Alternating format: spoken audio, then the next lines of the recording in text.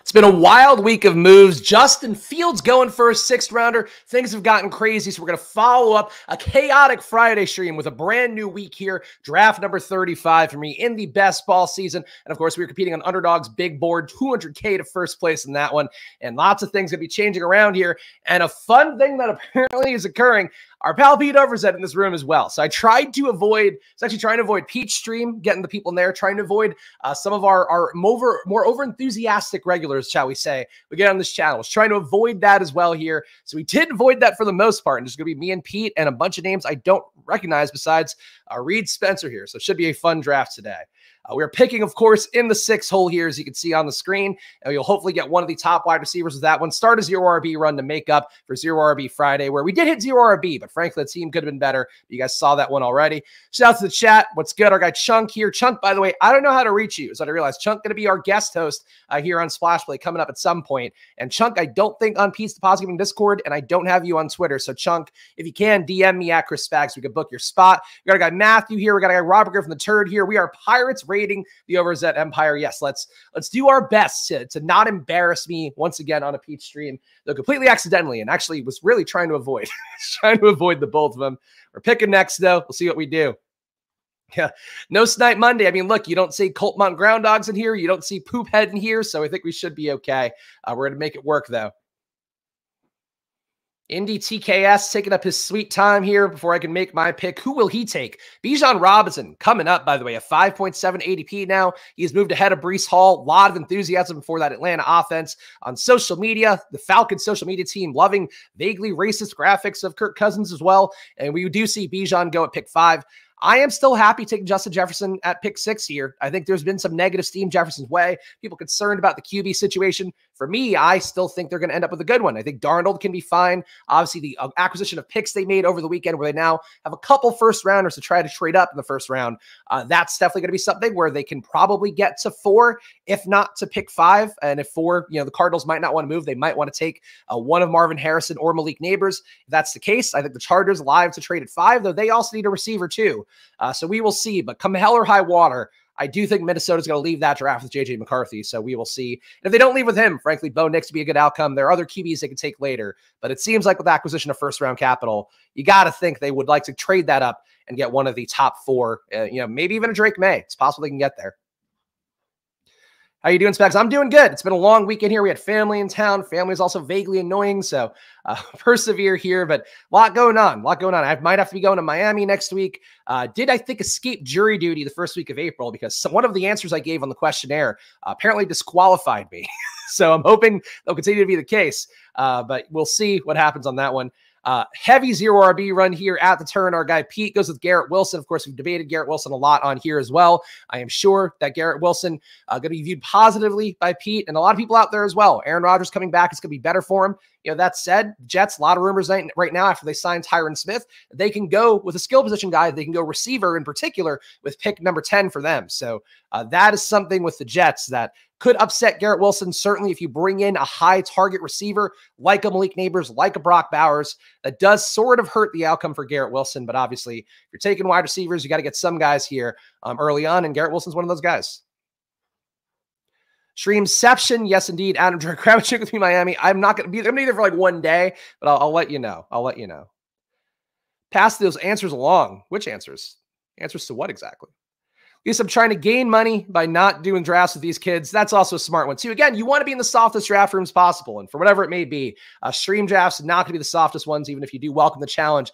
Like our guy, what's his name? Soul Reaper. Forget what his name is. The guy on Friday who drafts exclusively to have difficult drafts. All right, we have Justin Jefferson here. We can keep going with the previous vets of round 1 All-Stars with Devontae Adams. We could go Saquon here for a share that I don't think I'm going to get very often, and it is going to be the day-to-day. Saquon Barkley, come on down. Too many positive things floating around right now with how the Eagles want to use him. Some things being going around about, the usage that they had for Miles Sanders, the usage they had for DeAndre Swift in the past. Those were guys that they didn't spend a lot on, guys that they got for near nothing. Swift seeming a little more excited to get him in the mix last year. Another Philly guy grew up in the area. They got him in the mix, but didn't want to give him a lot of targets. That's something where Saquon Barkley is going to get you the targets. Whether those targets are good enough with Jalen Hurts, I don't know. I also think one thing that quietly kind of shows what the Eagles offense is going to be. The move from a Marcus Mariota as backup QB to now Kenny Pickett, who got traded to the Eagles, does seem like that's something reflecting this offense more, where you don't need a QB that can run as much, and you don't need a Mariota in there who's going to do the one-to-one for Jalen Hurts, because Jalen Hurts is maybe not going to be running as much, or at least not running as much within the scheme of the offense. And that's where it does make sense. You bring in a Kenny Pickett, a guy who can just be kind of a passing QB in the flow of things. So I think that bodes well for Saquon. I also, again, I'm still not a Saquon guy. He's very inefficient. The workload's going to be as huge as any running back in football. So that's really the main thing here. Would I rather have Bijan? Yes. Would I rather have Breece? Yes. Would I rather have Christian McCaffrey, Achane, Kyron, Jahmyr Gibbs? I think we're getting close with Gibbs and Taylor for me, but Saquon, that's the justification, is I'm willing to take him sometimes, which is frankly for Saquon a tremendous move in the right direction. Let's see. Oinky, yes, I'm a little bit of a piggy here. I will play the GIF. I did go running back piggy Brighton early on, and that's on me. That's on me. Oink, oink, oink, oink. See, any regulars, to be clear, like, it's not all regulars.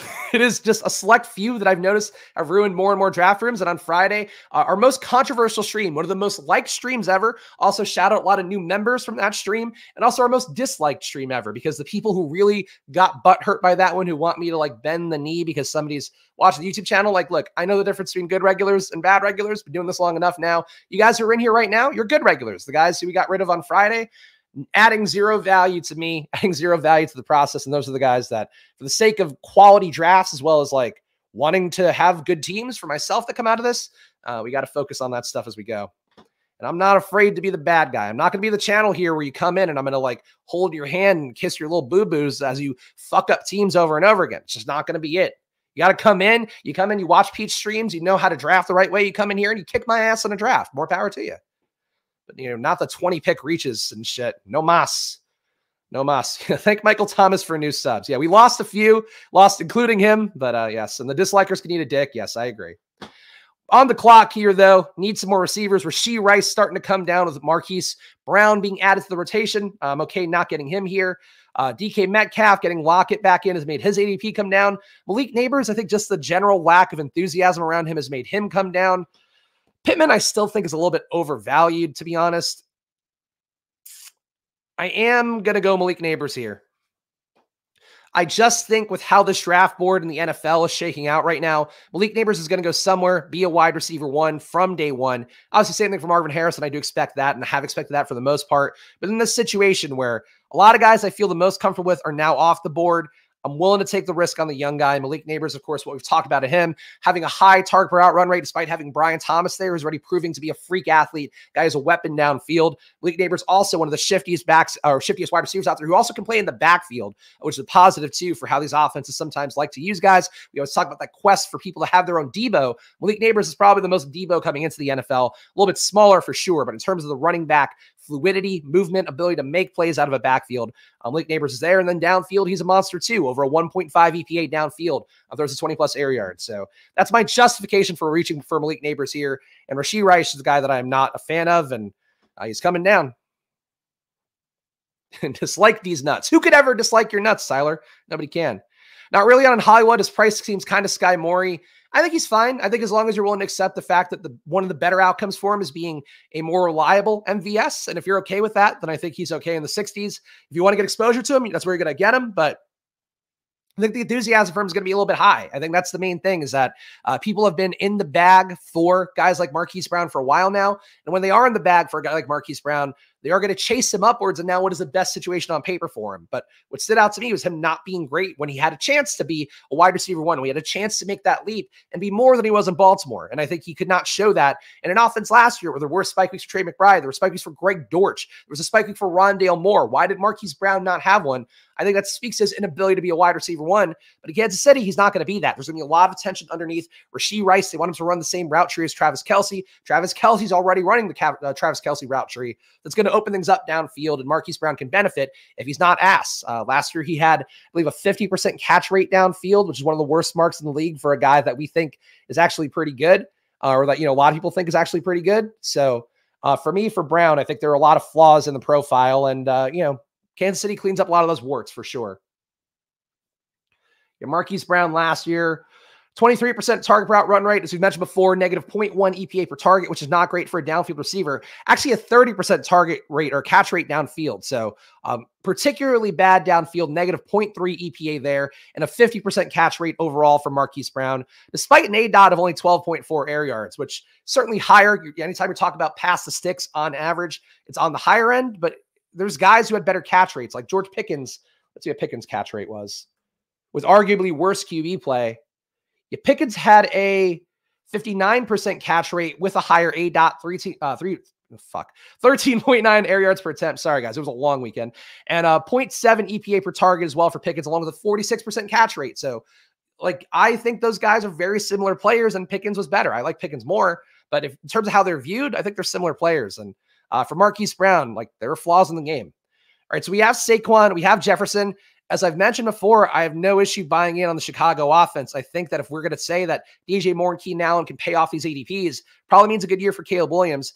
I don't mind the steam on Derrick Henry, but we got one aged running back. So we'll go with an aged wide receiver instead and take Keenan Allen here. Chargers former, perhaps Chargers upcoming with Malik Neighbors. We'll find out. Looked like he lost a step, but I could be wrong. I mean, look, it's possible. He's had a lot of foot injuries. Foot injuries for a guy who is a burner. If that shaves off 0.5 of your time, your pure 40 time, it's not great. But again, it's about the Kansas City of it all. If you're making a bet on Marquise Brown, I think you should be willing to make a bet on Kansas City. And and frankly, just making a bet on Marquise Brown as a proxy bet for Kansas City. Like, they won the Super Bowl. They won the Super Bowl with a lot less talent than they'll probably have this year, and that's definitely a positive thing, I would think, for a guy like Marquise Brown coming in. Might help Mahomes more. I think that's fair. I think Mahomes probably benefits a bit more from just being able to throw those 50-yard targets to last year. They were going to MVS and Justin Watson. Like, I think Brown can get slightly more open and catch slightly more than those guys. Actually, you know what? Just for fun's sake, let's see. What was the catch rate downfield for Valdez-Scantling? Valdez-Scantling, a 20% catch rate downfield. So again, compared to 30% for Marquise Brown last year. And then Justin Watson, got to be even lower, right? No, Justin Watson, ooh, that's not great. Justin Watson had a 40% catch rate downfield last year, so technically was better in terms of just getting the targets and making them work than Marquise Brown. He also had a 0.22 EPA downfield. So, look, if Brown can be as efficient as Watson was, I think that's a good sign for him. But, being as efficient as Justin Watson is not something you give some guy a medal for. So I think for Marquise Brown, that's how I view him. Best situation, but the reason he's getting steamed up is because people have loved him for 5 years now, and that's sometimes how it goes. Marquise Brown helps us sharps get better value in round 6. Sure. And to be clear, like, I'm sure on stream and in general, I'll take some Marquise Brown shares when it aligns in a right way. And that's how I feel about these guys. That's why on Friday as well, we're talking about Derrick Henry. And it's like, if you're reaching for Derrick Henry at pick 29 or something, it's not a great move because people have been getting him in the 50s. And now his ADPs in the 30s. And you can still get him. I mean, you see, was on the board here at pick 44. It's like, you don't reach for guys that are going to be coming up meaningfully, but you take them at ADP. So if you still want Marquise Brown, fine, just take him when he aligns on the board, but don't go reaching 10 picks for him because now you're making a potentially bad mistake even worse. And that's one of the flaws in draft process that I see a lot, frankly, especially from the guys that we got rid of on Friday. And that ruins an entire room. So, that is what it is. Another wide receiver pocket coming up here. We have some guys I like a good amount. The aforementioned George Pickens here, Jaden Reed, who we also like, Cooper, who frankly I have no issue with either, and McLaurin, who I think is undervalued. So we're leaving with somebody good with this pick no matter what. I like McLaurin too much.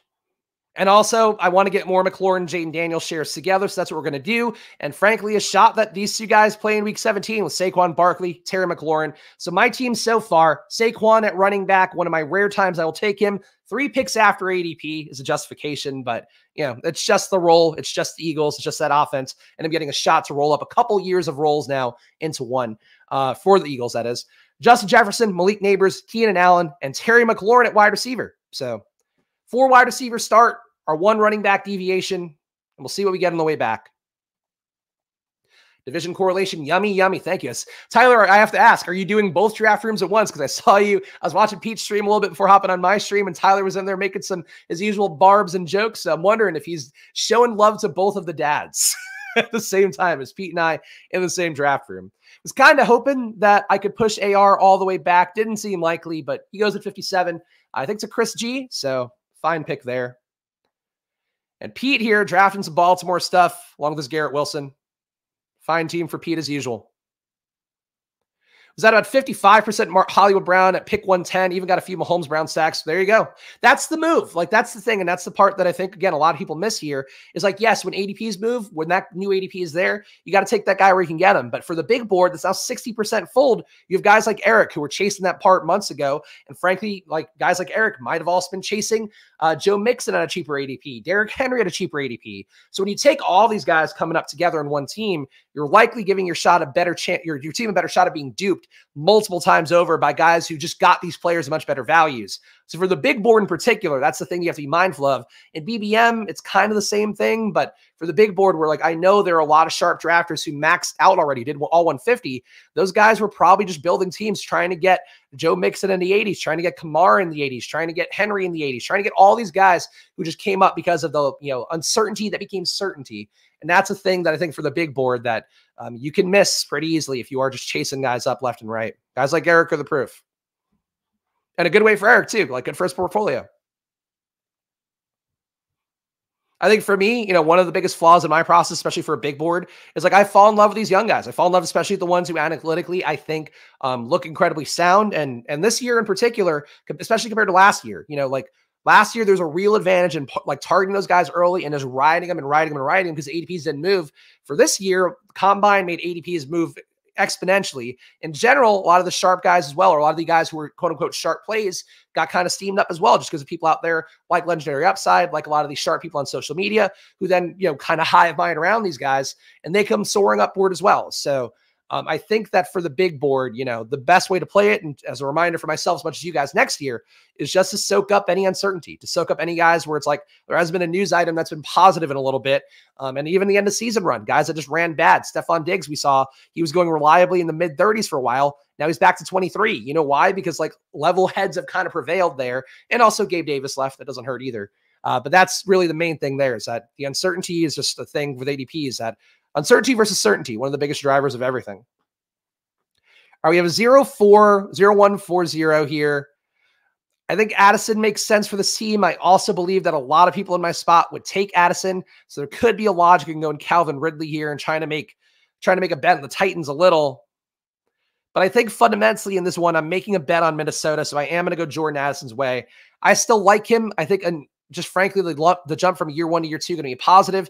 And 4, whether it be JJ McCarthy, whether it be Sam Darnold, the last time we saw him was actually a really efficient QB in terms of how he played on the Carolina Panthers before he got moved over to the Niners. And he spent another year with a good coaching staff where I think they've coached Brock Purdy, coached every inch out of him about as well as he can. So for Darnold, I think if he's the starting QB for a while, that's fine. And then if it's JJ McCarthy at the end of the year, that's fine too. And I would say for the sake of a stack, I'm probably not willing to take Darnold just because I don't think he holds on to the job all year. Or if it's a probability thing, I think it's like 70-30. He doesn't hold on to the job for the whole year. So for this kind of team, that is one flaw, I guess, is that we're probably not going to be able to capture that early season QB production because I don't think McCarthy wins the job outright. If I had to guess, he comes in as like the great white hope after Sam Darnold has a 3-pick day. That would be my guess right now. Fields ADP in Hollywood. So yeah, we saw Hollywood. Fields is now down to the 140s, I think.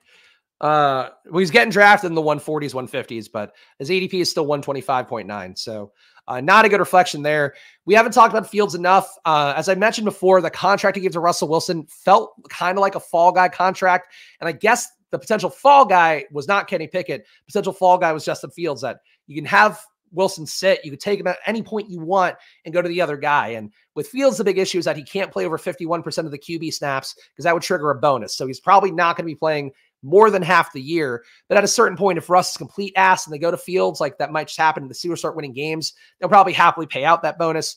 But I would say for the Steelers right now, the assumption you should make is that Russell Wilson starts the season, Fields comes on late. And if, relative to ADPs, like that probably means that Fields, I think, goes in Daniel Jones range. And, that's not the price point. Fields has had one of the wildest swings where he had that one stretch where his agent calling him on social media made everybody think he was going to Atlanta. And, I think that was worth buying a little bit at that point. Would have been one of the best possible outcomes for him. And now it's like, okay, we have the absolute flip side of it. So if you're one of those people that was reaching for Fields very early on, that's a tough one. ADP sensitivity in the big board, like really just crucial overall. All right, on the clock here. 0150. Think we've done an okay job managing pockets so far. Nothing correlation-y coming up, but we can target again another potential week 17 thing with Detroit. So David Montgomery, come on down at running back. We will pair him again. Maybe a shot that he plays Minnesota week 17. Maybe a shot he plays Chicago week 17. Could play Washington week 17. We don't know, but I like Montgomery, 6 picks after ADP here. And the team so far, Saquon, David Montgomery at running back, Justin Jefferson, Malik Neighbors, Keenan Allen, Terry McLaurin, and Jordan Addison wide receiver. I don't know. I don't hate this team. It's not like all the fun guys, but we got a good mix of fun guys and guys who I think are appropriately valued, a little bit under. So we're okay with that. Oh, Dan, well, you're going to get me on this one. What is this? Oh, gosh. Let's see. What would be my Deontay / Pickens flag pant this year? So like last year, you mean saying me taking Pickens over Deontay? I don't know that I have one yet this year. Like Ridley, Hopkins would be a similar one, but I think those guys are kind of one-to-one plays for the most part. I think they're both a little bit undervalued. Just buying in on an offense is importing a lot of principles from Cincinnati. So I would say maybe that could be similar. Yeah, McLaurin doesn't really have a guy either. McLaurin, of course, one of the bigger stands for me. Yeah, I can't say one comes to mind. Somebody might know, honestly, in the chat more, a thing that I defend similarly to Pickens versus Deontay last year, but nothing jumps out. I feel like it would have to be something where one receiver is meaningfully better than the other, and I expect that to hold again, and I can't think of anything off the top of my head. Deontay Johnson might do what Adam Thielen did last year with Bryce. Yeah, I mean, Johnson now is a much better pick than he was last year, to be honest. Like, I'm okay with Johnson pretty much anywhere. Like, you could take Johnson ahead of Chris Godwin. I wouldn't be mad at it. I've mentioned this before. I would probably take... I'd probably take Marquise Brown and Brian Thomas ahead of Deontay Johnson still. Do think that Brian Thomas gets an outcome that's going to be positive for him because he's such a great downfield receiver, probably the best one in the class, even though Mitchell has some merits too with the combine stuff, with the RAS and all of that. But you know, Brian Thomas has him too, and he played better competition and did better with it. So really, I don't think there's a lot of bad picks in this range. Like Godwin to me is the one that I effectively think is a bad pick. And frankly, this guy took 2 of them. I don't think JSN's a great pick right now. I don't think Godwin's a great pick right now. But this range in general, all these other guys I'm pretty comfortable with. My stand is Estime over everyone. I mean, look, if Estime is the Cowboys back, I'd rather have them than Braylon Allen. I can tell you that much. But Braylon Allen, big-bodied guy, young guy. Those are the positives going for him. Estime, an actual runner and producer. But sometimes actual runners and producers, if they run a 4.72 like Estime did at the Combine, sometimes they end up in the UFL. So that's the risk point for a guy like Estime, but we'll see. All right, coming up here, Swift goes, so we won't get him. Not that was necessarily a thing I was going for, but wouldn't have been the worst thing in the world. 0250 here. Yeah, we can do a bunch of different things. Should Eckler and Brian Robinson be flipped? I kind of think they should. I also, frankly, don't mind dunking home Christian Watson here. One more correlation. Let's do it. Christian, who am I? Who am I? I'm Chris Spags, a guy that loves Christian Watson. That's who I will continue to be for now. Christian Watson will be our 6th wide receiver here. I think we got like the running back start I like enough that I'll push running back down. And frankly, again, NFC North. We got Watson now with Minnesota. We got Chicago here. It works. Christian Watson's price tag has not come up meaningfully, which I think is fair. We do know he's got, you know, even in half-point PPR, 20 fantasy point per game upside. And, you know, not going to happen every game for sure. You're going to get some of those 5s. You're going to get some of those 6s and 7s. And you might get injury. But if we're willing to buy in on the positive here, Christian Watson, a guy who's been good year 1, less good year 2, but still showed pretty big flashes. Heading into year 3 with Jordan Love being good for an entire year, they're going to be a positive. You know, the downside is that Reed's going to get better. Wicks is going to get better. Dobbs should theoretically get better. Musgrave's going to get better. Everybody's going to get better. And then you also have Josh Jacobs taking some more touches away. So that could be tough. Zamir Price is spicy, but I don't hate it. It's just so likely they're going to bring in somebody else at running back that at pick 94, I think that's wrong. He shouldn't go around these guys. Where he was going before, I think was a little bit of an undervalue. This a little bit too high. I would say for Zamir, you should settle in the 110s range. I don't think you should go before Brian Robinson. That much I can tell you. Our guy Sammy here, going to rewatch later. Appreciate that. Of course, whether you're watching live or after fact, we do appreciate you guys here, especially, you know, when you're not one of the weirdos who ruins every draft room. So please subscribe down below. Please hit the like button. Again, you're doing drafts every day, Monday to Friday at 11 a.m.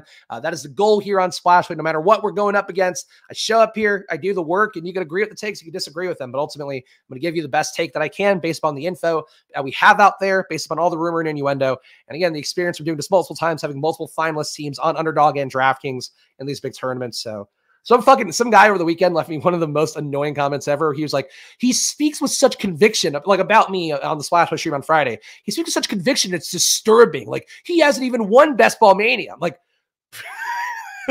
if that's the metric, like, I don't know what we could fucking do. No, guys, I've not won Best Ball Mania, but I think finishing top 200 on the big tournaments for 2 straight years on different sites is like a pretty cool thing. But that guy, disturbing. Like, the overreaction on YouTube to people when they like don't get what you're doing or don't like you is immense. But that's why we just show up here and we worry about who's in the building for real. And that's how the game goes. I'm going to add Brian Robinson here. I think you can make the case for Eckler at this point, a discount, but I believe that Robinson should have a higher ADP than Eckler because Robinson is probably going to still be the goal line back, going to be the back they go to if they ever have an advantage in the game, whereas Eckler is going to be a check down back with likely a mobile QB around him. So I think it's not a great thing for Brian Robinson. Or excuse me, for Austin Eckler. It is a great thing for Brian Robinson. Betting on Spags is here. Thank you. I appreciate that. Watch every day, usually on the way home from work. Keep up the great work. Thank you. I appreciate that. Look, the real regulars know who they are. The guys who are coming in just because they want to get their username on a stream, like, I just don't need it. So that's ultimately the way Splashway is going to go moving forward. But you guys who are the real regulars here, you guys especially who signed up and hit the join button after Friday's video, like, you guys are the real ride or dies. So I'm always going to care about, number one, good content for you guys, and number two, like, me building good teams. Those are the 2 things that I prioritize. But there's not going to be a best ball stream for everybody, and ultimately I accept that. You know, not going to be fantasy fuck. I'm not going to tell you the things you want to hear about how every running back who was good 10 years ago is going to be good again. Like, that's not what the channel will ever be. I love to tell people to eat shit. Sexually? Should we tell these people to eat shit in the car? Oh, that's where it's coming from. Sexually? That's the same question. But yeah, you know, whatever. It's fine. I usually just get rid of them because it's like, if you're not ever going to contribute to the channel, it's like, I don't, you know, this doesn't need to be a channel for everybody. We can have fun without it being a 30,000 view per video channel. So I'm cool with that. So here's my highest drafted running back, Lad, highest drafted wide receiver, Brock, highest owned tight end. I have a type. Yeah, Georgia guys. Big for our guy, Adam, of course, our UGA fan in the crowd here does a good job. Yeah, for Zamir White, look, I just think the thing for him is he played pretty well last year. I think earned some trust with a team that, frankly, probably more of an earning trust team than most in the NFL with a guy like Antonio Pierce, who said stuff. He did the things after. He said, we're going to get Josh Jacobs touches. We're going to feed Devontae Adams at a certain point, he said. Like, these are the things that he actually did follow through with. So if they don't bring in somebody good, it'll be good for Zamir. If they bring in Jonathan Brooks, if they bring in Trey Benson, if they bring in Bucky Irving, if they bring in Audric Estime, I think all those guys are potentially better running backs than Zamir White. So that'd be the concern point. But he played well. I think the job will be Zamir's to lose. Running back class likely to produce a lot of busts. Maybe. Ah, these motherfuckers taking Troy Franklin. This Pete Overzet character took my guy, Troy Franklin. A good pick by Pete here at 110. Troy Franklin, again, undervalued as a guy who now any team has access to him is one of the upsides for Troy Franklin. That's something, too, where, like, for Marvin Harrison, for Elite Neighbors, it's only a select group of teams that can get him. For Troy Franklin, he could go to Kansas City, and that would greatly upset the outlook for Marquise Brown. He can go to Buffalo, and that would greatly upset the outlook for Curtis Samuel, for Khalil Shakir, and to a lesser extent for Stephon Diggs. So for Troy Franklin, I think there are some positives for him, and that's that he's just not going to be priced like the other guys who are going to get very frothy. Lie to me and tell me to take Saquon at 101. If you're taking him there, it's just the Christian McCaffrey level workload on a team that's good. Like, that's it. So I'm okay doing it if you want to do it. I have no issue with that. All right, so we are going to take Caleb Williams here. Of course, we do have our little bet on Keenan Allen. We have our little bet on the NFC North overall. So Caleb Williams, once again, if you take Keenan Allen at ADP, if you take DJ Moore at ADP, you are making a bet on Caleb Williams. Whether you realize it or not, that is a bet on Caleb Williams being there, being good from day one, and also being a pro-level QB like a CJ Stroud was last year. And this is a comment, well, that we got recently, which was not a banned comment. It was just somebody, like, I think, who had the wrong take with it, who was like, a rookie QB coming in and creating value for multiple guys. It's like, of any year to say that. We just saw that this past year where CJ Stroud made Tank Dell the best possible rookie outcome he could have. CJ Stroud made Nico Collins the best pro outcome he's had by like a wide margin. We're talking for Nico last year. I think he finished, what, a 0.55 EPA? Yeah, 0.55 EPA per target for Nico compared to where he was the year before, where I think he was a negative 0.1 per target. That's a massive leap in your efficiency and your production overall. So for for anybody who's worried about the Bears and Caleb Williams, we just saw it happen. And I think we have a couple situations here. Caleb, Jaden Daniels, to a lesser extent, Drake May, and to a lesser extent, JJ McCarthy. All of those guys can create value for the offenses around him because they are pro-level QBs. Bo Nix, too, I would put, again, the fifth of that one. He's got the least draft capital, so that's a tough part there. That's right, made Noah Brown look good, too. Noah Brown was just an also-run vet free agent, and he was good enough last year that Houston's bringing him back as part of what they're doing. I think people really just, the rookie thing, the gap from rookie to pro now is smaller than ever, especially for these guys that played real competition in college, because all these guys are just playing flag football for the most part. And the NFL is, you're still taking big hits, but it's more like flag football now than ever. So really for these guys, the bar coming in is so much lower. And for guys like Caleb Williams, I mean, you can watch him. We can talk about some of the flaws and all of that in his game. The catchable ball rate being under 70%, not something that's great for him, but he looks like Mahomes eye test wise with a little more mobility, a little more willingness to get after it and create some hits, create some contacts, and take hits as well in the pocket. And I think for Caleb, these are things that we look for in a pro QB. Willing deep ball thrower, creates value out of nowhere. Made Brandon Rice look like a superstar. We're going to do it. And they are going to do this year. Go Colts. I hope so. I mean, I don't know that he's going to make outlier wide receiver value. He's going to make outlier fantasy production for you for sure. But, I don't expect him to make a team better day one like Caleb does. We have the bet on Washington here. So there's a Jaden Daniels draft after we got sniped spitefully by someone in chat last week. This week, we get our Washington bet. So we have a bet on Chicago with Caleb Williams. We have a bet on Washington with Jaden Daniels. The two of the best receivers with it. DJ Moore, I think, will benefit probably a little bit more than Keenan Allen from day one, but I like the team, and then we can take JJ McCarthy late. All QBs, rookies potentially. It's in play here. I think May is my second fave guy from a making those around him better standpoint. It should be Jaden. Jaden is just such a good passer at every level. Jaden also, again, runs enough where that'll hurt the running back targets a little bit, but I think in terms of an overall offense, having the threat of Jaden being able to break a long play, not that Drake May can't. Drake May can too. But again, I've talked about it a lot here. When you see a guy's numbers in rushing come down for Drake May, the year before he was going to be in the draft to the year that he was going to be in the draft, those numbers came down. He ran 5 less times per game. I don't think that's the guy that I want to pin the rushing hopes on. Whereas Jaden is going to run out there. He's going to get steamrolled sometimes. He's going to make it happen. Caleb, I think, too, is probably going to end up in the pros running 5-6 times a game, which is probably where I expect Drake May to end up. So I'd rather have Caleb. I'd rather have Jaden. But Drake May is fine, too. Most willing deep ball thrower in the class is not something that I would sneeze at. The willingness to throw deep balls is one of the biggest parts you should be looking for in fantasy. And Drake May had, I think, a 20% deep ball rate. Definitely higher than everybody else in the class, but let me confirm. Yeah, Drake May had a 17% deep ball rate compared to 15 each for Caleb and Jaden Daniels. So not the biggest. And then and JJ McCarthy, for comparison's sake, 13% deep ball rate, Bo Nix a 10% deep ball rate. So that's where we see the difference between guys who are the offense and guys who are vessels for the offense. And for Drake May, for Jaden Daniels, for Caleb, those guys are the offense. For McCarthy, for Nix, those guys are vessels of an offense. At least in terms of how I view it. Fun draft. You look, we had to show off here for all the Pete Overzet fans who are watching the stream, but actually supposed to catch up with Pete tomorrow. So we'll see. Hopefully we can figure out some stuff with Splash Play moving forward too, just in general, what the outlook is for that stuff. But there we go. Pete getting rookie crazy here, taking Jalen Wright along with Troy Franklin, and he gets the Trevor Lawrence discount for himself as well, which I'm sure feels pretty decent. Cole Kmet coming the wrong way right now. And frankly, I think we can push. I'd rather make my running back room better and go Jerome Ford here. Because frankly, if I lose out on Cole Kmet, I'm not going to die about it. Would like to get Cole Kmet, but I don't need it. So Team so far, I'll give it a read before we go to the turn. Caleb Williams and Jaden Daniels are top 2 QBs expected to be drafted at QB. And running back, Saquon Barkley, David Montgomery, Brian Robinson, Jerome Ford. And wide receiver, Justin Jefferson, Malik Neighbors, Keenan Allen, Terry McLaurin, Jordan Addison, and Christian Watson. Really like that wide receiver room. I think we stuck that one. Running back room, if Saquon's going to be what everybody else in the world who's not me wants him to be, it's a good pick as well. So Saquon there. Cole Kmet goes to Blue List. Blue List needed a second tight end. What are you going to do? I think I've seen Cole Kmet go in the 150s, 160s enough that I was willing to push that, but it is what it is. Jerome Ford falling, going to get him all the way. Why? Like, why is he falling? Like, nothing has happened. They added Jerry Jeudy. Is that? I don't think Cleveland's done anything. Even there haven't even been good like Nick Chubb reports, and that's the biggest thing for him is if Nick Chubb somehow are good to go week 1, that helps Jerome Ford, but more likely Nick Chubb's going to start the year on the PUP list.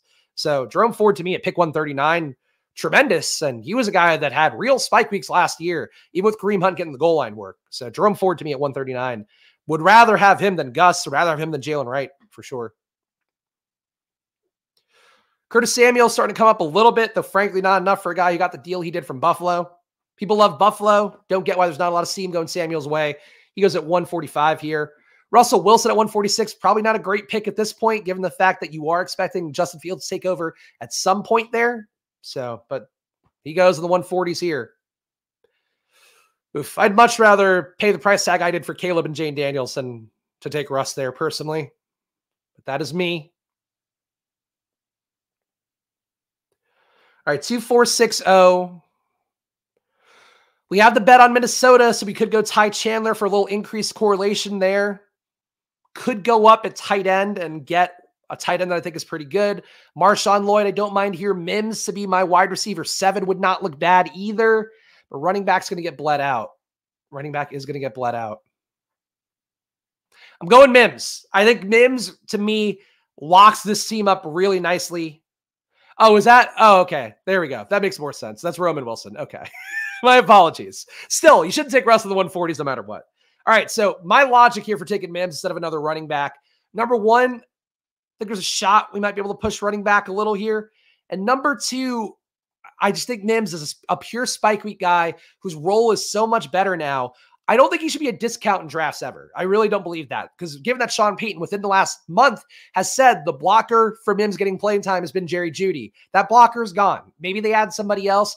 QB play, definitely a concern for that team because we don't know what they're doing yet. It's only Jared Stidham so far. But for Denver, I just think Mims has got a better outlay no matter what happens for him. So Mims at 150, happy to do it. No. What? Shut up. I don't want you guys in my draft now. Honestly, men for life, Jay, the regulars here who stay out of the way for the most part, who draft like sharp drafters, you're good. But don't anticipate it though, because like I'm not starting at 11 o'clock pure at any point anymore now. Like that's just how it has to be after that Friday stream. So you're gonna have to earn it to get in Splash Play draft rooms. But again, we show up every day, Monday to Friday, 11 a.m. So you get your shots. You just gotta probably be in a draft. You gotta be willing to answer a couple drafts at once. So the 28-year-old coming back from brutal multi-ligament that will restructure his contract and Ford still the pass back. Yeah, look, I think Chubb being back to what he once was, and Chubb is one of few guys here that overall, like, I really believe that he was one of the best pure analytic running backs in football the last few years.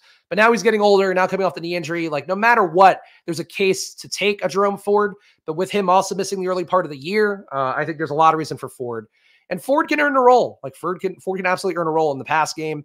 And frankly, just the guy that takes some pressure off of Chubb, where Chubb coming off of the multi-part knee injury can be something for him where he probably shouldn't get 20 touches in a game anymore. And that was his biggest value, is being that good at that many touches. I don't think he's going to get that many touches anymore.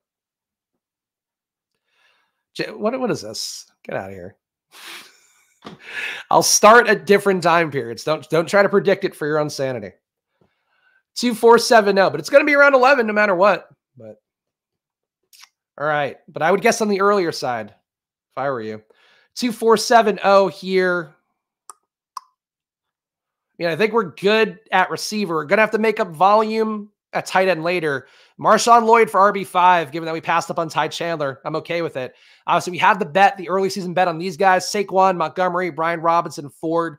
I guess you can make the case that Brian Robinson more of a late season bet, but if I had to imagine, we're talking probably he is the hammer back that will have, carries whenever Washington's in the lead. Austin Eckler is going to work in as kind of a change of pace, power run kind of back guy. Zone runs, I think, will be a little bit more in Eckler's wheelhouse.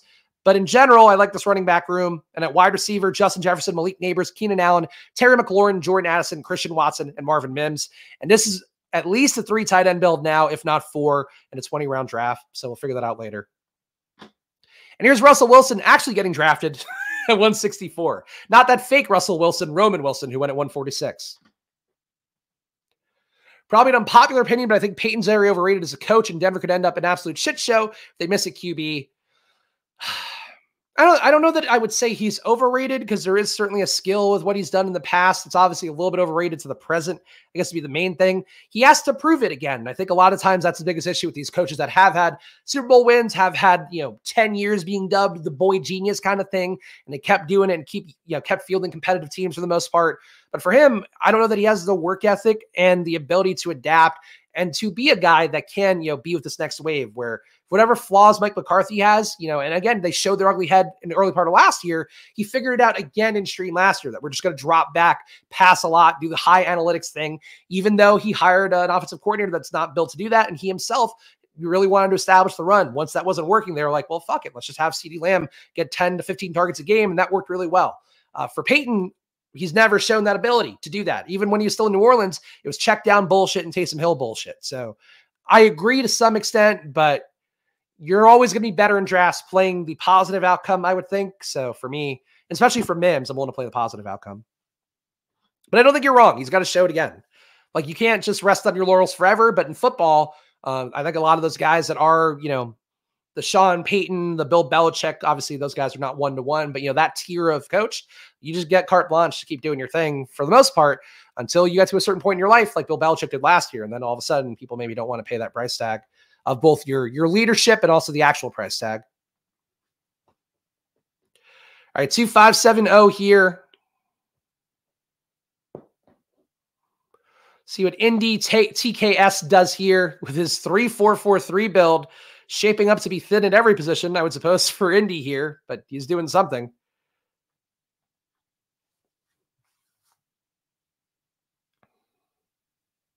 All right. Think we could start the tight end run here. Could also go with another running back that I think is undervalued at this point. What makes this team better right now? Bucky Irving or Hunter Henry? Given that running back is basically donezo, I'm going to think Bucky Irving does. So I'm going to go Bucky Irving here, because if I don't get Hunter Henry, I could still get Zach Ertz, new Washington tight end. I could still get the Ben Sinnott. I could still get a Jatavian Sanders out of the rookies. Maybe you could still get a Jonnu Smith. You can get some different outs at tight end. So we're going to try to do it that way. One QB I'm higher on than others is Penix. I think he can sling it. There's a difference between willfulness of slinging it and skill at slinging it. Penix is more willfulness of slinging it. And if you don't get that outcome in the pros, it's not great. Penix, to me, the age, the knee injury issues, and the fact that I do think he was just kind of a pure air yards merchant with the wide receiver talent, I think being better than he was at college. I don't want Penix, but you can get him. He's the kind of guy that could go to a Denver maybe, as if they miss on Knicks and don't trade up for McCarthy or something. I think that could be an outcome potentially, but I don't know. I don't know my confidence level. Penix last year, a 66% on target rate, which is worse than Caleb Williams, and number 2 out of the guys who are actually going to get drafted with capital, ahead of Drake May, who's at 61%. Penix last year as well. 0.25 EPA per pass is not bad. EPA under pressure was not bad. The downfield EPA is the main thing, though. He threw deep balls more than anybody in the class, a 19% deep ball rate, but only a 0.5 EPA downfield. So for comparison, again, Caleb Williams, 1.3 on throws of 20-plus air yards. Jane Daniels, 1.6 EPA on throws of 20-plus air yards. You're talking about Penix being about 1/3 the deep ball thrower of a Jane Daniels, even though he's a more willing thrower. Not a great sign. Different styles of QB. Like Nix is an adult who can run an offense. Penix is a video game character that you can do well with on Madden on rookie mode. I know that's an analogy everybody's going to love, but that's an analogy that comes to mind for me. Pete here scooping Zay Jones. Zay Jones, by the way, did not get cut, and also the opportunity probably got better with no Calvin Ridley there. Gabe Davis comes in. Gabe Davis not the highest target earner in the world. So Zay Jones, pick 179. Nice value pick there. Jatavian Sanders, ADP is falling, is baffling to me. He's going to go second round in most mocks. Second round tight end in the 17th round is a good value. Yeah, look, I mean, I think he and Sidant are two guys that are perfectly fine 19th, 20th round. Would you rather have some vets over them? I think most of the guys we saw go off the board here, I'd probably prefer. I think I'd prefer Mayer. And Sanders, to me, didn't grade out fantastically. Combine results were okay. So I don't mind him. Still would prefer Sidant, but Sanders and Sidant are probably the exact same play, to be honest. Don't think that's a good comp. Nix is more of a Brock Purdy than people realize. Like, he is a guy who ran with the most efficient offense out of all these guys. 0.41 EPA per drop back for him. A positive EPA under pressure for Nix. Nix is very skilled. He's just not like a guy who's going to force the ball into situations that are uncomfortable, which is not a thing I want from a pro QB. But if I'm a team where the defense is good and we have skill position players that make sense, we just don't want to fuck it up for our defense, Nix is the perfect QB for that. McCarthy is an elevated version of Nix, where I think he's another guy who's just not going to kill you, but also had a little more success throwing downfield, was a little more willing to do it. But he wasn't as efficient as Nix. Nix was really good. He went at 145 in this draft. All right. Next pick coming up here. So a lot of reports of Brock Bowers to the Jets now with the signing of Tyron Smith because of the fact that they basically don't have to take alignment at that spot now. Jonnu Smith, to me, being elevated Durham Smythe is a bet I'm willing to make here as my first tight end off the board in a bad situation at tight end. So we will take Jonnu Smith here. Team so far: Caleb Williams, Jaden Daniels at running back, Saquon, David Montgomery, Brian Robinson, Jerome Ford, Marshawn Lloyd, and Bucky Irving. We're still live maybe for estimate late, but we'll see if he hangs around. Justin Jefferson, Malik Neighbors, Keenan Allen, Terry McLaurin, Jordan Addison, Christian Watson, and Marvin Mims. I do love the wide receiver room. At tight end, Jonnu Smith. So we have correlation. We have divisional correlations as well for guys hoping to capture a Week 17 game. I think this draft went really well. And his ADP, 148.2 for Curtis Samuel. There you go. Guess I don't do a good job of separating fantasy and real life. That's fair. That's fair.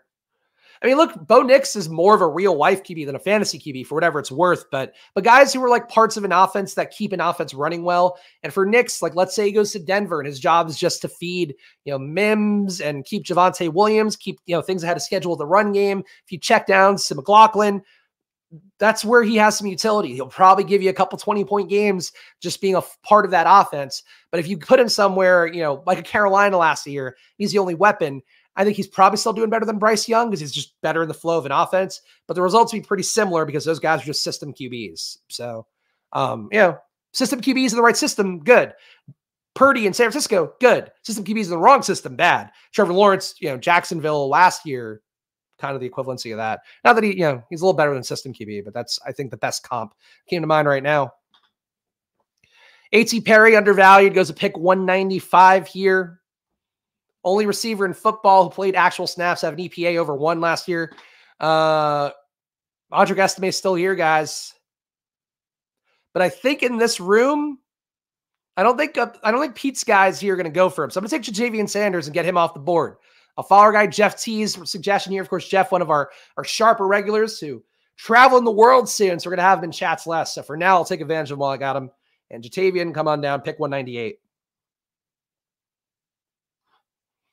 47 watching, maybe 47 likes. Yeah, guys, we're the legend that could here. We're going up against Pete today, both in the stream and in general in this draft room. So help us out. Hit the like button here against Splash Play, a one-man band here Monday to Friday at 11 a.m. doing drafts every day. Doing the best I can to read everything, to talk about the data, to talk about the stuff that you might not have access to. Sports Info Solutions, the best analytics in the world, but expensive to pay for. So check it out here every day, and I'll do my best for you. It's always a promise. You can disagree if you want. Just don't come in rooms and ruin every draft for me, and then we'll be good. Wow, flight leaving in a few hours. Had to catch one last Splash Play. Shout out to Jeff here. Always glad to have Jeff in the chat. And again, the guys who contribute here, you guys are worth your salt, your weight in gold, your weight in salt. If you had looked back in Sodom and Gomorrah, that's what you're worth. But appreciate all you guys here. The quality regular is always good. 103 is me. Only so much I could do. Enjoy the content. Hey, that's fine. Appreciate you guys. Look, this doesn't matter. New people here, as I mentioned before, our guy Adam was a newer name, and he's been one of our more valuable chat people so far in 2024. So always room for new folks here. Appreciate you guys, especially Steel City here, who I need to know. Steel, what's the Russell Wilson take here? Which one are you rooting for? Don't think there's any way Russ doesn't win that starting job, unfortunately, but I think he can get a quick hook. I think if they realize it's dog shit by week 3, I think they're willing to pay the bonus to Fields. I personally, and I said this before, even when it was Pickett, I just felt like Russ's contract, that's a fall guy kind of contract. And with now there being a legit guy who they can go to, who can bring that black and gold running the football kind of offense to Pittsburgh, I would rather see that guy in an Arthur Smith offense, I think. Oh, Lurker for Wild coming out of the shadows. All right, there you go. So that probably helps too. Just watching the stream, getting into the flow of things. But Adam does a great job. All right. So we got 2 tight ends of middling quality, I'd say. Rest of the team, though, feels pretty good. See what these guys do in the next couple picks, what we get back. Guys, Steel City wants Russ starter, Groom Fields. Russ could be the man. Okay. He has a shot to run an offense. I mean, he's going to be a better version of Taylor Heineke last year, I think. And Russ was a willing runner in Denver too, so he can do whatever Arthur Smith's going to give him on that front as well. I think not bad signs for sure for those guys. But Fields, that electricity, I just can't believe the NFL, and it is the NFL. I get it. Estime goes 209. I was hoping we could sneak in Estime as RB7, but we're not going to be able to do that. Given that Estime went, JJ McCarthy, QB3, come on down. JJ McCarthy here, our third QB, pairing him in this theoretical configuration with Jordan Addison, with Justin Jefferson, and hoping that McCarthy, I mean, look, if he started the year, great. I don't think it's likely he starts the year with Darnold being there. McCarthy now to start, basically, and he's not dead to start either, but McCarthy has to outperform Darnold in training camp, which sounds like a basic thing to say, but like really that's it. If he's so much better than Darnold in training camp, he's going to win the job. And if he's so much better than Darnold in training camp, he's probably really live to be a useful fantasy play in an offense with Justin Jefferson, with Jordan Addison, with Hockenson at some point, with Aaron Jones at running back. McCarthy to Minnesota could be a perfect landing spot for him. Madison rumored to visit Vegas. Good news for Zamir. Yeah, if he's the RB2, Zamir has a good shot to upset that. If the RB2 is Benson, Brooks, even to me for Estime, I think you'll see Estime on the field and you go like, oh shit. Estime is one of these guys, man. Once he gets to a camp, some faint shot, he can be Dwayne McBride, who just beat up on nobodies, but Estime played at Notre Dame, played real teams. I think if he gets it in camp, he's going to win some people over. I don't think there's any shot. It's not a zero probability, but I don't think it's most likely. I kind of think 1, 2, 3 is locked down, but it wouldn't shock me if the Patriots trade. Would shock me if Washington trades. I think everything they're doing here has shown to me reinvigorating the offense for a rookie QB, giving him a shot to make something useful. And they didn't have to do a lot at wide receiver. Like they could just take, again, they could take Troy Franklin. They could take Malik Washington. They could take somebody and add them as a wide receiver 3 to replace Curtis Samuel's volume. I mean, I think they'd be pretty good. Clearly, number 1, Caleb Williams, number 2, Jaden Daniels. But I guess there's the faint shot that the odds changing that all this stuff out there is a smoke screen. I just personally don't think that's the most likely. All right. 3672. We definitely do need one more tight end. Zach Ertz hanging around. I don't know that we need to take him here. I think we'd be better off taking Tank Bigsby as RB7. Let's do that. So 3772 at QB, we have Caleb Williams, Jaden Daniels, and JJ McCarthy. At running back, Saquon Barkley, David Montgomery, Brian Robinson, Jerome Ford, Marshawn Lloyd, Bucky Irving, and Tank Bigsby. And the logic for Tank Bigsby is that they've already said they want to give him some of the volume from ATN, as they tried to last year, and it went terribly. But the hope, year 1 to year 2, he can make more of it. At wide receiver, Justin Jefferson, Malik Neighbors, Keenan Allen, Terry McLaurin, Jordan Addison, Christian Watson, Marvin Mims. I think I showed good discipline at wide receiver with how much capital we spent in the first 100 picks to only take one after that. So I like that part of it. At tight end, Jonnu Smith and Jatavian Sanders. So a little thin at tight end. We need one more here. I know a couple guys I wouldn't mind taking, but taking Tank as RB7 could have made the case to not do that, do 2 more tight ends. But I don't know that there's a right answer between that. We're also get time to cook. I mean, look, they'll protect. They will protect in Pittsburgh. But again, to the same token, if Fields has that time behind the line and then also the ability to make a play happen out of nowhere, pretty exciting to have that as well. So we'll see. I'm curious to see it play out. But my bet would be that Russ wins the job. Fields comes on strong. Then they kind of, I would say, swap. Either Russ injury or Russ benching by week 10 would be my guess. Maybe week 11. Favorite win last year was Madison under like 44.5 yards, had 38 in halftime and still went under. Yeah, Madison, one of the bigger disappointments of last year for sure, especially if you got him on the upward swing of steam. I was lucky to get him a lot in the 120s. But then when I still took him here and there in the 50s, and that the 50s did not feel good. The 120s, frankly, didn't feel that good. But you got the situation right. You just got the talent wrong. So that's kind of the tough part. Fundamentally, I want to get, I want to get the situation right as much as the talent. Because if you get both, that works out really well. All right. I see an aged tight end in my future. Zach Ertz, continuing the Washington bet. Let's do it. Zach Ertz just doing what Logan Thomas did last year with a better QB, I think would be a positive. And again, really a big vacation of targets right now with no Curtis Samuel in that team. So final team at QB, Caleb Williams, Jane Daniels, JJ McCarthy. At running back, a rare Saquon share, David Montgomery, Brian Robinson, Jerome Ford, Marshawn Lloyd, Bucky Irving, Tank Bigsby. Can make the case with the early draft capital of Saquon that we could have done one less running back. But I think with where the buckets went here, this much late draft capital, I didn't want to get to 7 at running back. Wide receiver, Justin Jefferson, Malik Neighbors, Keenan Allen, Terry McLaurin, Jordan Addison, Christian Watson, and Marvin Mims. Pretty pure 0 RB room. I like this one a lot. We have Minnesota correlation. We have guys who have real upside. Like that one, honestly, from top to bottom, I like that room. And a tight end, Jonnu Smith, Jatavian Sanders, Zach Ertz. Tight end is a flaw. Definitely needed 4.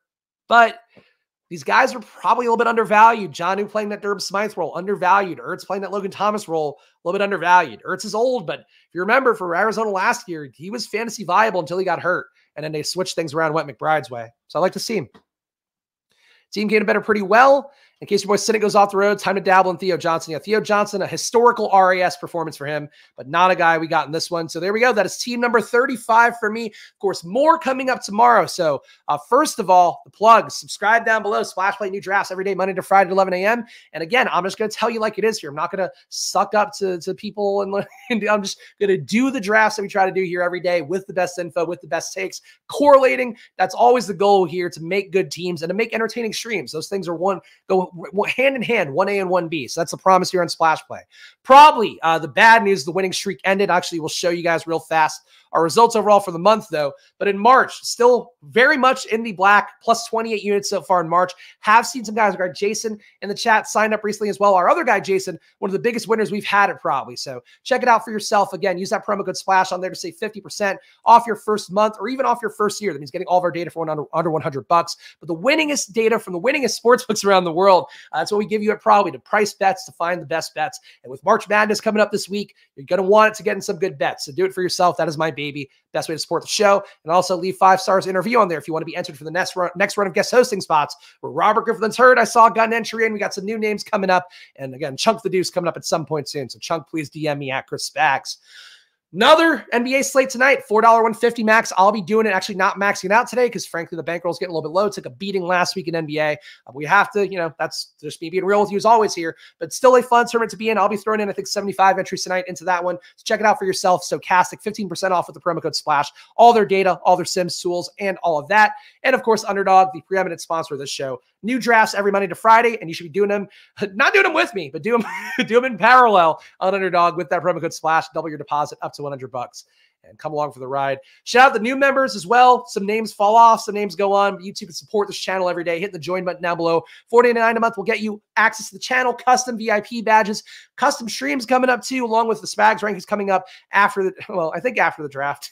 But I have put together a lot of it, so maybe I'll give you guys a preview of them, but I don't know that they'll be, I wouldn't want you guys using my rankings for Underdog right now because I just think things are going to move around with draft capital, that I don't want to put you guys in a bad spot. It's really the biggest holdup right now. But I am putting in little write-ups every day for the Spags rankings, so that's coming out soon. And game responsibly, do all that too. Back tomorrow with more. So appreciate all you guys being here with me. Have a good flight to our guy, Jeff. Have a great week to all of you guys, and come back and hang tomorrow at 11 a.m. I will see you guys then. Enjoy your days and good luck. Bye.